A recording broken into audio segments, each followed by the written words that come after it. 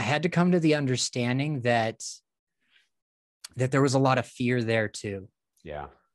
You know, intimate relationships can teach us so much about that fear. Yeah. And nice guys, men who want to be with strong women, are going to be facing that fear of loss or fear of unworthiness. So many fears Yeah. show up for us there. Yeah. So can we talk about one of yours? We'll put you on the spot. Like, what Yeah, in relationship, what please. was a fear you were aware of? Uh, the one that I process the most, and we can expand on it, is the fear of being exposed.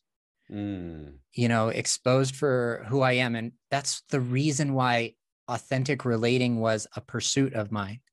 It's Mm. like I knew that was coming from in here somewhere. Mm-hmm. I personally had so much of the blinders on that I couldn't see it for myself. So I needed the reflection of men's work.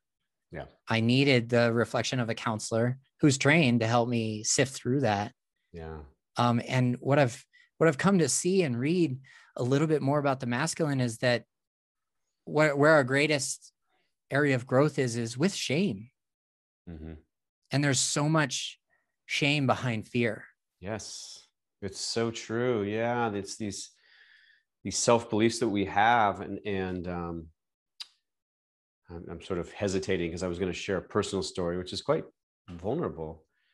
Um, at the end of that marriage that I described, I had a lot of shame. I felt less than, I felt unworthy.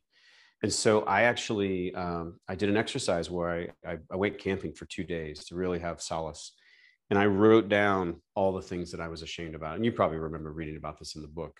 And some of them were pretty fucking edgy, I will say, to admit that. And then I went and read that to two people that I trusted.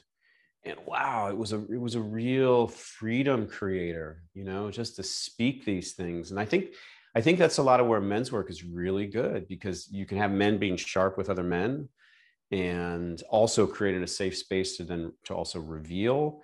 And it tends to burn out the shame. I mean, we all know that light, whatever the phrase is, shine the light on shame. And that's what kind of cleans it out the most. And I think that's a lot of what men's work can provide.